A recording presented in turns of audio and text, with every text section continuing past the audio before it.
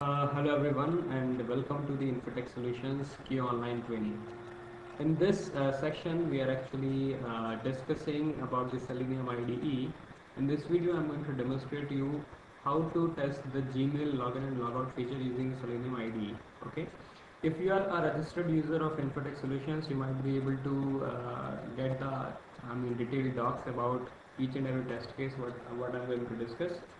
If you are not a registered user, I have already told you, even if you are not a registered user, you simply follow the steps whatever I'm trying to do in the same doc and the same video, and then you can learn it. Okay. So I'm starting with the I would say the Selenium IDE. I hope you know how to open the Selenium IDE. So what I'm going to do is I'm going to test the Gmail login and logout feature. So I'm creating a new test case here. A shortcut of creating a new test case is simply hit Ctrl N, or you can go to File and navigate to New Test Case. Simply click it. Now you'll be able to see that a new test case, the open, I would say the empty window, the command window is there.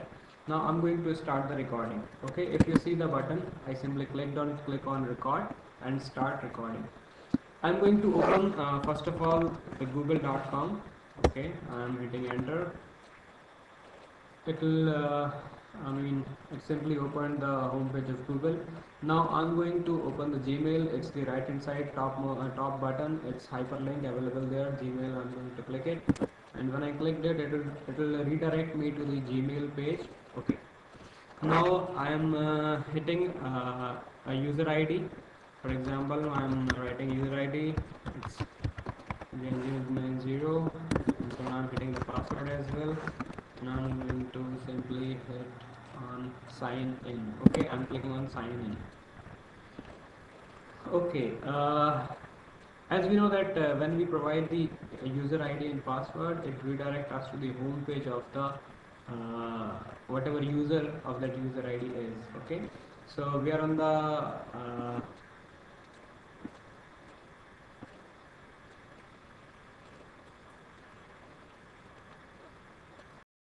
so if you're able to see that we are on the home page right now. Now what we're going to do is I'm going to simply log out it. So I'm going to the option at the right hand side top bottom, and if you see the button, it's a sign out button. So I'm going to hit this sign out button. Okay, I simply hit it, and this page is going to redirect me to the again to the Gmail login page. Okay, let us see here the response. Okay, this one. Okay, so I hope you got the idea of it. Now what I'm going to do is I'm going to simply stop the recording. Now I'm saving this test case. Let's see, the name of the test case is Gmail login and logout. Okay, and okay, okay, good one. Now again I'm going to test, I'm going to play this current test case using the option that using the button available here. I'm clicking it. Let's see how it goes. Okay, so after getting it opened, the Google, then the Gmail, it's typing the user ID as well as the password. Okay, now it's waiting for the home button, home page to be appear.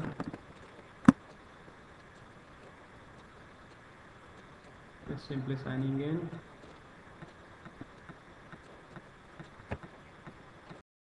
We are on the home page. Let's see what next it does. You simply hit on the sign out button and clicking wait command again and waiting for the Gmail.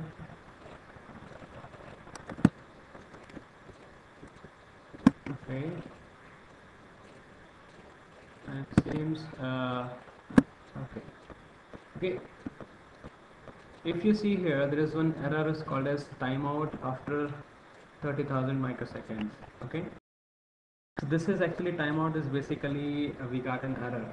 So in the same test case, I'm going to tell you that how to resolve this timeout error. Okay, if you see on while signing into the Gmail, it was not responding within the 30,000 microseconds. It was taking much time than it. So what I'm going to do is, if you see the option tab, option menu here in the menu bar, I am going to click on the options.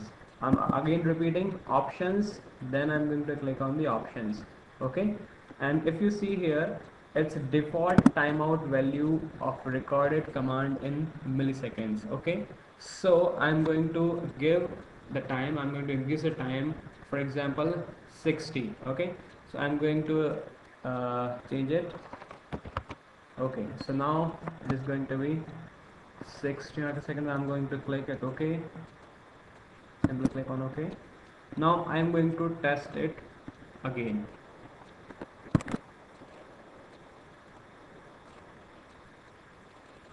Again, it opened the Google, then Gmail, hit credentials, click on sign in. Now it's waiting to be turned up. Okay,